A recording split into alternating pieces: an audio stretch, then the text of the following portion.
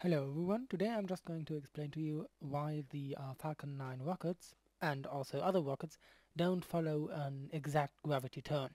Now the gravity turn is a well-known, somewhat ideal rocket flight path.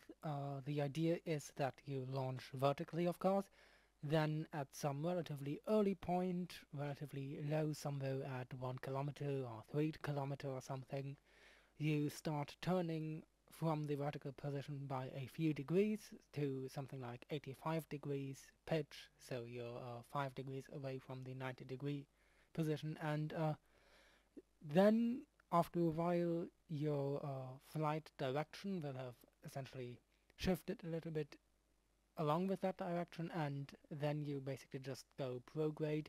You keep the rocket lined up with its direction of flight, keep burning prograde, keep it basically aerodynamically stable, or and let gravity do the turnover. And of course you optimize how far you pitch over, when you pitch over, how much thrust you apply to optimize your path through the atmosphere, and that is supposed to be a relatively efficient path.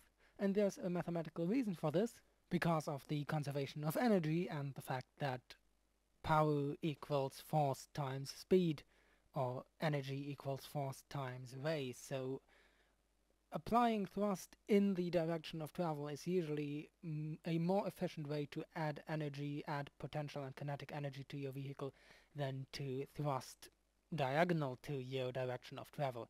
However, this doesn't really accommodate for other effects that are more important, but then the gravity turn does also follow a quite reasonable trajectory through the lower, vertically through the lower atmosphere, and then starts turning sideways relatively soon, and then if you plan it right, turns exactly sideways as you reach orbit.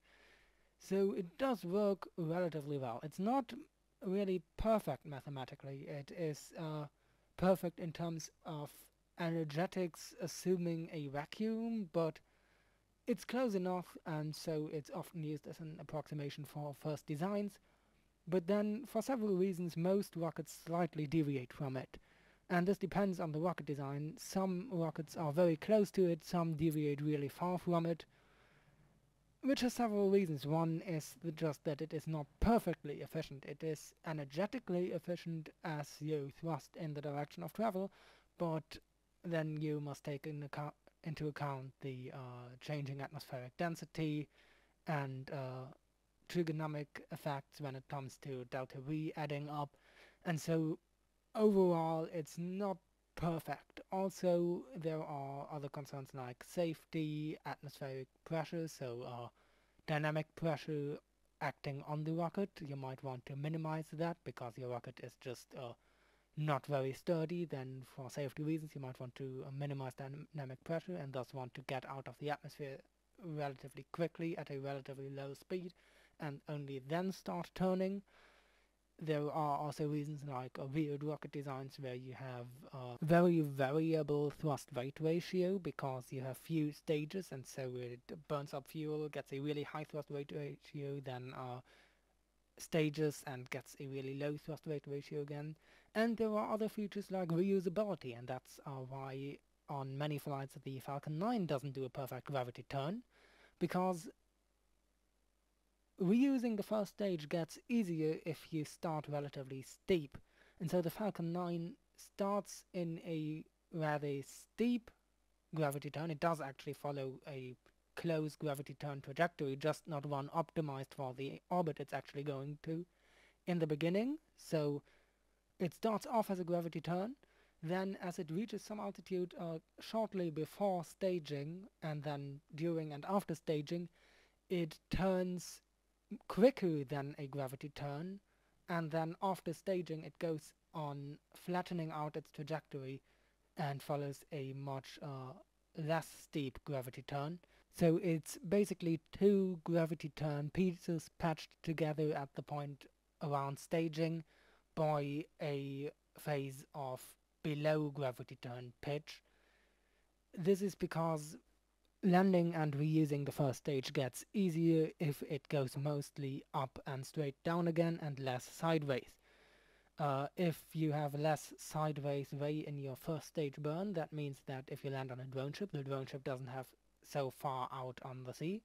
And if you fly back to Cape Canaveral, which is mostly when the Falcon 9 does a really great deviation from a gravity turn, then all the lateral speed you build up during the first stage burn, you have to not only cancel out, but also go backwards during the boost back burn, while the vertical speed you build up during your first stage burn, that's just gonna be cancelled out by gravity over time, and then through gravity and aerodynamic drag, you're basically gonna come down where you started. So it's more optimal in terms of fuel for a reusable rocket to start off with a relatively steep trajectory, then around staging have a phase of below gravity turn pitch, and then follow a different gravity turn into orbit. You could observe something opposite with the space shuttle. The space shuttle had a very variant thrust weight ratio, as it was a sort of early 1.5 stage design. It also had a weird thrust angle because it was asymmetric and its center of mass wasn't really lined up with its center of thrust, and so they used gimbal to counter that, and so they had angled thrust. And what the space shuttle did was actually start with a really flat gravity turn. Actually, it started by going straight up for quite a while, then started a late gravity turn, but a really flat one, and then kept its pitch slightly above gravity turn for a while in order to actually make it to orbit.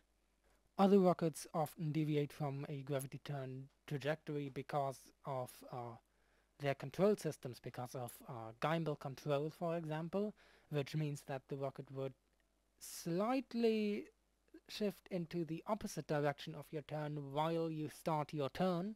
And of course there are all sorts of weird exceptions and special reasons why to deviate from such a trajectory, including hypothetical concepts like space planes, of course, that would follow a completely different trajectory in order to utilize the lift of their wings.